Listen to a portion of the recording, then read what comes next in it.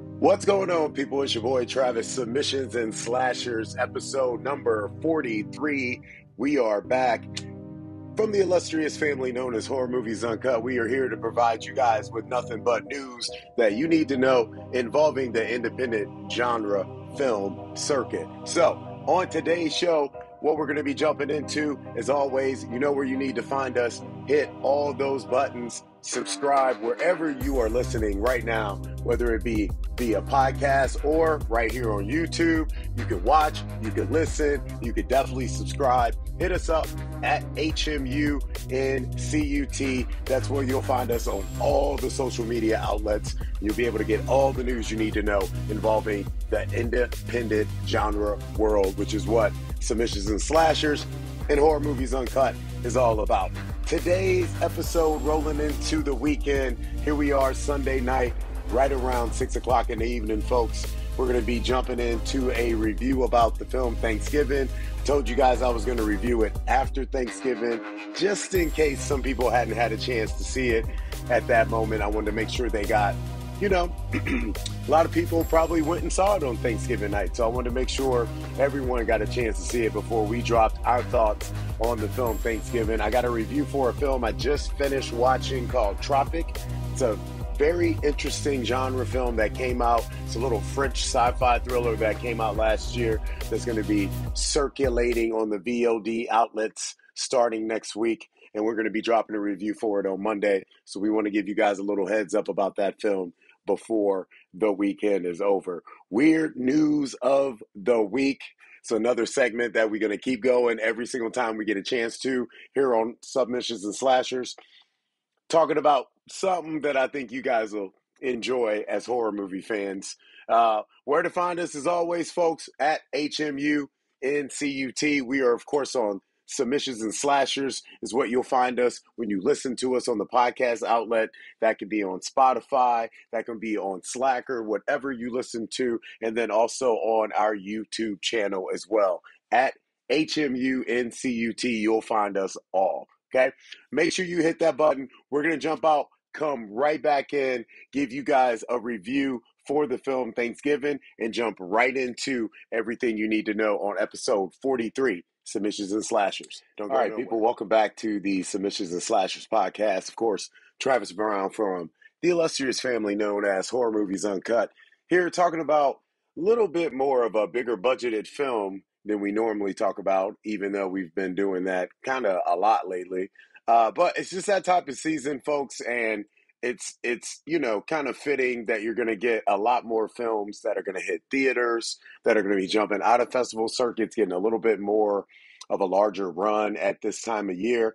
And primarily it's because it's getting colder outside. And when it's getting colder outside, people watch more movies. And when people watch more movies, they're looking for way more things to see that you generally might get, sent directly to on demand, are only getting a limited run.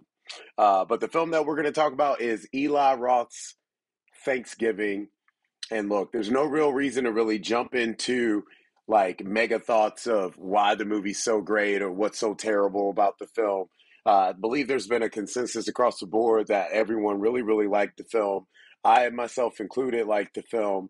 It's entertaining. It's exactly what you expected it to be able to take a concept, what was it, about 16 years ago or so, finally allow it to breathe some life and entertain us all, I think was just a very, very refreshing thing to see as we are still kind of dealing with pandemic horror films and some of your more woke horror films. Last episode we talked about Lord of Misrule, which is more of a folk horror film. And one of the things that I mentioned is just the return to a slasher film is so needed. You have a lot of fun and entertaining things that have been out recently, thinking Five Nights at Freddy's and stuff like that. But the general population at the end of the day will always flock to a great slasher film. And that's not just with horror films. Oh, I'm sorry, horror fans. You can actually grab the attention of the mainstream, get those people who you generally would not see entertaining coming into a horror film. They will if it's a great slasher film. So I love it. I'm gonna forever be a fan of slasher films, and Thanksgiving I think uh, has all the elements, everything in there you need. It has this comedy. It has a lot of great gore that you expect from Eli Roth. Um, the kills were violent, vicious. It's what you expect from Eli Roth. Uh, this guy has always been a student of horror, and whenever he makes a film, he makes sure that you see that in his work. So it's been a while since we've seen anything from Eli, but it was great to see Thanksgiving. If you haven't seen it in theaters, go ahead, see it in theaters. More than likely, I think it's going to be out on all the like big Paramounts or HBO Maxes and things like that in the next week or so. So if you haven't seen it in theaters and you're kind of weary about spending the money, because it is a lot of money these days, I know people, you could just hold off for like another week or so. And I believe Thanksgiving might be out on Peacock. Might be out on Peacock right now for all I know. I think it's like next week is when it comes out. So don't forget to find us, though, at HMUNCUT.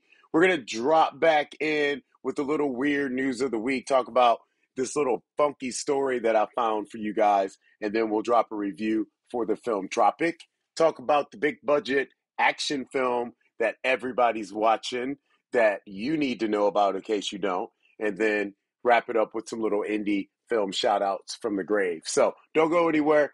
Real quick, episode number 43 of Sub and Slash, but we're going to come back with some weird news of the week. So don't you go anywhere. Oh, Thanksgiving's like a 4 out of 5. Right? All right, folks, welcome back to the Submissions and Slashers podcast. Your host, Travis, from the illustrious family known as Horror Movies Uncut. Weird news of last week. It's what we got going on right now. And if you thought last week's story of the young lady that poisoned the people with the mushrooms was messed up, wait till you hear about a little story that's been brewing for the last couple weeks out of Colorado. It's a place by the name of Return to Nature, which is a funeral home that specializes in alternative ways of taking care of your loved ones when they pass. So pretty much the bodies are buried there at the facility, and they're going to decompose and return back to nature there at the facility. Well, there's a lot of channels from what I had to read when I did some research on this that you have to go through to get. This is not legal in a lot of places. And when you see what's going on with the story, you kind of find out why it's not legal. There's a lot of stuff you have to go through to be allowed to to to continue with this type of procedure, have a business with this type of procedure. Disposing bodies in this fashion is very, very difficult to do. It takes a lot of space, a lot of time, and you really, really have to stay on top of it. And that was the main thing that was going on is the two owners of this funeral home, there was some neglect and the bodies were not being taken care of and disposed of in the correct way, which is lined out verbatim by this particular, like I said, path that you have to take to be allowed to do this and have a business with this. And there was over 200 bodies that are completely molded, destroyed, neglected. But these people who own this business have taken this money from these families and have ensured these families that the bodies of their loved ones, and this is where the shit gets terrible, are going to be taken care of. I mean, these are contracts. This is not some free fucking service, So these people have been arrested as of now, and they've been, they're held on bond. I don't know. I haven't seen another update. I looked yesterday, $2 million per head for both of them. to be released. And I mean, supposedly walking into this Return to Nature place would top like any horror film we've seen in the last decade. So that's sad, man. Those are people, people entrusted these fuckers to take care of their loved ones, and not only did they get screwed, they fucking screwed over the people who've passed away. So that's what jail is for. Not for people fucking selling weed. You know, uh, but anyway, so yeah, Colorado funeral homes, 190 decaying bodies, man. Return to nature. Look it up. It's out there. So we'll have another weird news of last week to give you guys on next segment. So enjoy those two while you can. They're both out there. All right. So what we're going to do, jump back out, come back in. We got a review for a film that I just finished reviewing for the website, Horror Movies Uncut. It's going to be coming out next week. It's called Tropic. It's a little French sci-fi thriller that kind of hit festival circuits for a nice amount of time. Now it's going to be available for you guys to see. So I'm going to give you guys my quick thoughts on this film, give you some news that you need to know on if you should see it. Don't go nowhere. Be right back. Submissions and Slashers, episode number 43. We'll be right back. All right, welcome back to the Submissions and Slashers, episode number 43. The film Tropic is something that I feel like I can really, really speak to director Eduardo Salir, sci-fi thriller, French sci-fi thriller. Missed this when it was out in the festival circuits. Fantastic Fastigious, Sigis, as I've been yelled at by some of my Spanish brethren for saying. And I remember seeing some of the posters and trailers for this, and I remember one of the most intriguing things was the guys underneath the water holding their breath, holding on to kettlebells and stuff, because it had perfect timing with almost seeing kind of like the training for the new Avatar film and the training for some fighters that I've been seeing on social media lately, where everybody's underwater with kettlebells and wheelbarrows and all types of stuff, right? And I love it. I think it's great. I think it's such fascinating stuff to see people do and see how people really can push themselves to the limits. But people forget that these styles of training have been going on for a while, especially when it comes to working with space and astronauts. So if you have any dreams of being an astronaut working for NASA or some company in whatever capacity now, because you got all these other guys, Blue Apron, I don't know, whatever Bezos company's name is. Um, you forget that there's these tests that they've always made people take, these really that push you to the limit tests that these men and women must endure to make sure they're ready for flight and space travel. But with twins is where I feel that I got a little bit of knowledge with, because they run in my family. I have sets of twins up and down in my family. It's insane. Um, so to see a film that's involving a pair of brothers who are both fighting for the same goal of being astronauts, and they're going through these rigorous tests, you get to, if you know anything about twins and you've been around them as much as a person like I have, you get to really, really see how there's a bond that either will exist or won't, that allows this movie to give a breath of reality or not. I mean, just right off the bat, you're going to be able to tell if this movie's going to intrigue your interest. And I feel like that's like anytime I see twins in a film, I'm watching that film even a little bit more intently. Like, you got like 2 minutes to get me, or I'm just going to see through everything you're trying to do. But Tropic doesn't do it. Tropic really digs into the nuances of the two brothers and the difficulties that they have to deal with, the bond that they have with their mom. They don't have a lot of money, so you can tell that this chapter that they're embarking on of becoming astronauts, how important it is to them. Uh, and on this auspicious evening, the boys are just kind of going through a little practice trial of their water testing, and this substance lands in the water. This UFO substance lands in the water, and one of the boys gets completely consumed by it. And of course, it's the brother who's, a little bit more inclined to be the astronaut than the other.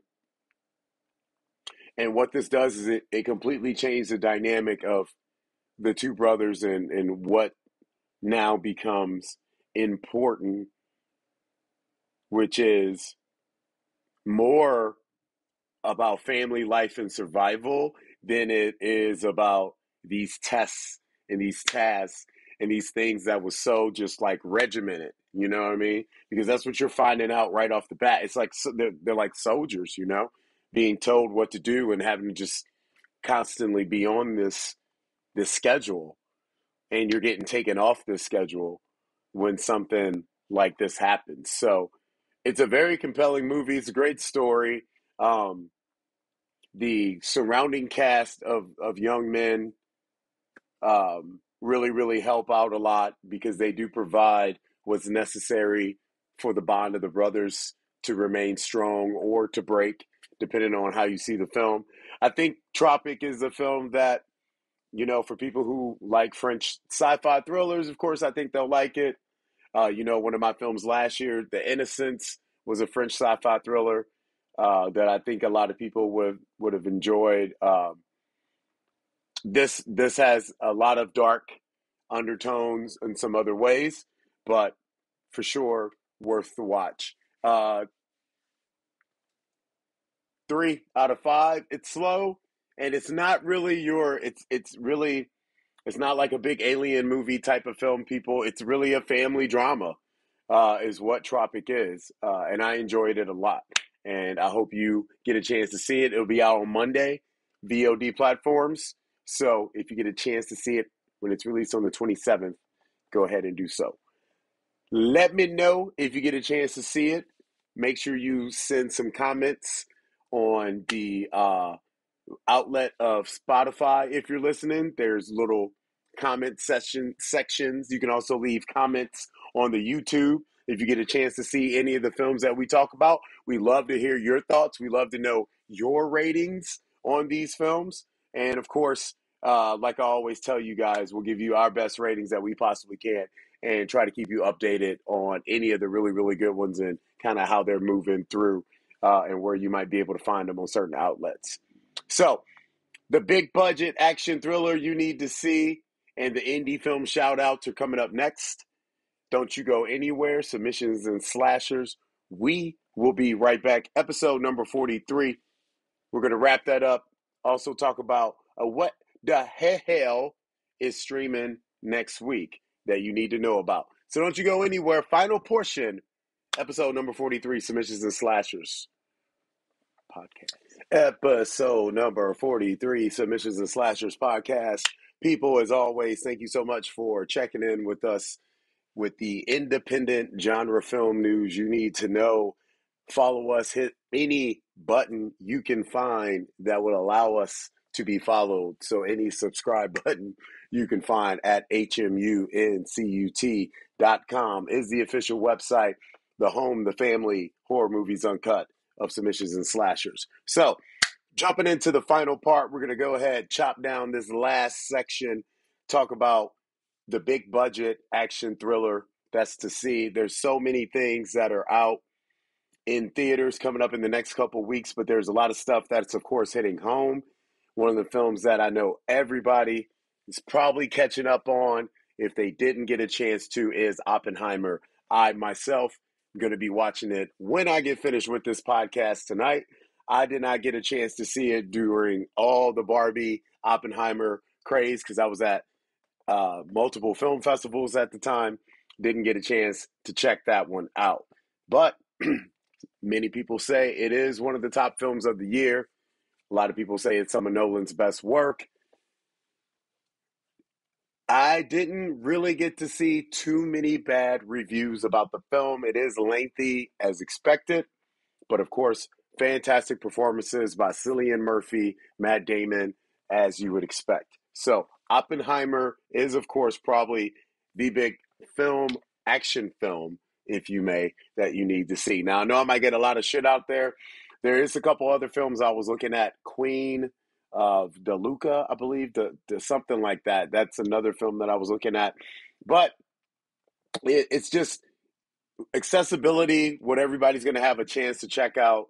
This is going to be something that is going to be on every single outlet to rent starting now. So why not just remind everybody that it is available, especially because now you know Barbie's available too, and you're going to see so much promotion about that, which is warranted for the numbers that it put out. All right, indie film shout outs from the Below the Grave. One of the first films we're going to give a shout out to, Uncorked Entertainment. It's got a film called The Caller, directed by Richard Anthony Dunford. House sitting in a secluded rural lodge and working from home, customer service agent Izzy gets terrorized by an upset psychopathic caller. The real nightmare begins when he decides verbal abuse isn't enough and she's in for the fight of the night of her life. There is a superhero fantasy film by Ryan Moore called Emmageddon. It's a kind of a fantasy comedy film starring Bree Muick, Matthew Lorette, Carl Hammond, Daniel Robert, Evelyn Lorena, and Cameron Britton. Struggling screenwriter Emily, who works in a gelato shop, writes a screenplay about struggling screenwriter Emma, who works in a coffee shop and is secretly a superheroine named superheroine. That's my Tyler Perry coming out. A superheroine named Emmageddon. And we posted a trailer last week for that. That is courtesy of the folks over at Cranked Up. Do Not Disturb, which is a cannibal film that we've been talking about on Horror Movies Uncut for the last couple months, also is out available on demand for people to watch right now. If you search that on our website, you will get a nice little review. It is the film about the couple who decides to take a staycation at a resort down in Florida. They do some drugs that turn them into cannibals. It's the best way I could put it, folks. Okay? What in the hell is streaming next week? Night of the Missing, A Haunting in Venice, It's a Wonderful Night. It's going to be on Shudder. It's been playing in theaters. That is one of the new kind of comedy, big holiday horror films. Raging Grace, Don't Suck. Two films we talked about last week. Godzilla -1, which is in a sense, remake of the original 1956 Godzilla. Everyone Will Burn, talked about that last week, and a film that I will have a review for you for next week's episode, LOOPTRACK, also. Okay? And what's on next show? A review for LOOPTRACK. What's also on next show? A review for Godzilla -1. What's also on next show? More news. Other than that, we out, folks. Have a good rest of your Thanksgiving weekend. Enjoy the last week of November. For you folks out there participating in No Nut November, congrats. One more week to go, I guess. You know, we're all fighting for you. Other than that, for the rest of you guys, go watch Oppenheimer if you haven't had a chance to. Go see Do Not Disturb if you didn't get a chance to. See Thanksgiving if you didn't get a chance to. Watch Raging Grace if you don't get a chance to. Definitely watch Godzilla. We will talk next time, folks. We out.